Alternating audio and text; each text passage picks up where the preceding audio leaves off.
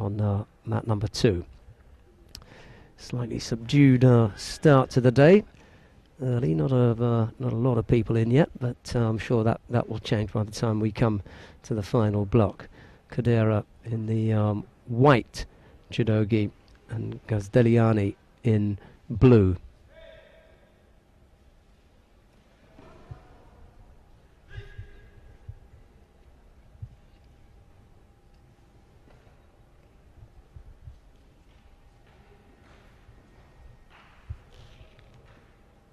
Chance for the Georgian to work in Nevaza.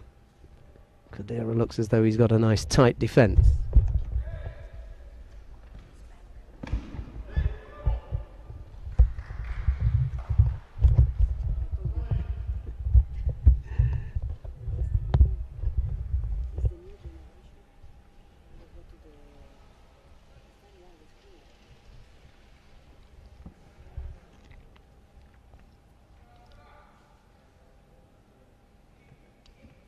Kodera's attempt there at Tomoe was easily blocked by the Georgian.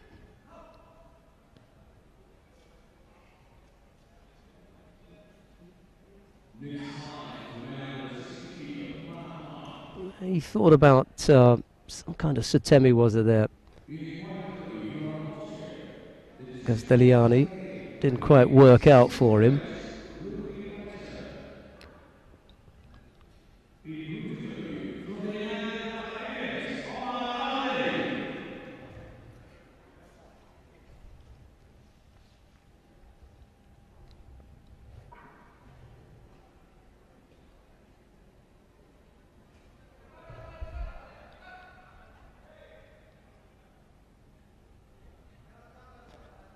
.3:23 left on the clock. 5 minutes is the contest time. I say that only because we've brought you a few junior and cadet competitions recently.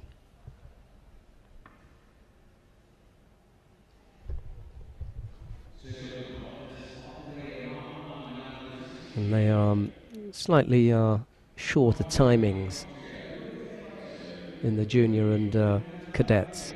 Still no score yet between Kodera in the white judogi and Gazdeliani in blue.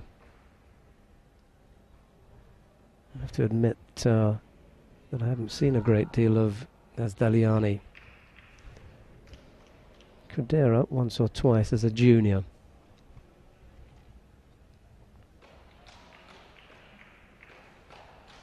Left-sided Marote Seonagi.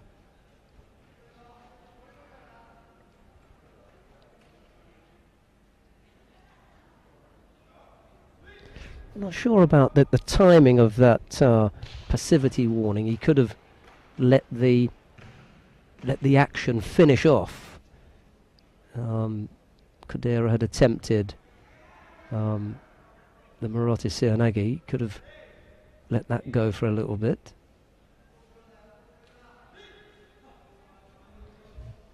He seems pretty mate keen, this particular referee, Coach Igari, and then a slightly weaker Seonagi attempt from Kodera.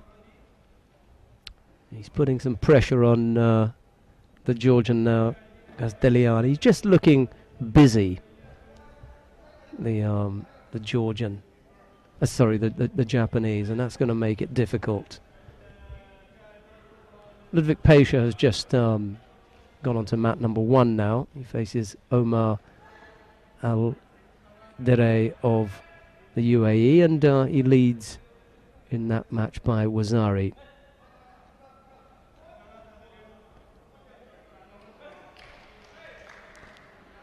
Yeah, Gazdeliani there in that often seen position where he was stretching his hands out to say, you know, I want to stand up. That's not going to stand you up, or it's not going to get the referee to stand you up. And Kodera managed to roll him over and apply that shimiwaza. So Kodera it is who wins there by Ippon. That's in the under 66 kilo category.